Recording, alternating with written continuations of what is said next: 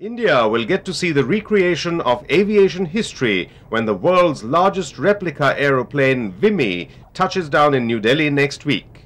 Celebrating the 75th anniversary of the first ever flight from England to Australia in 1919, the replica Vimy's journey has been sponsored by Shell and National Geographic and will cross 17 nations before landing at Darwin.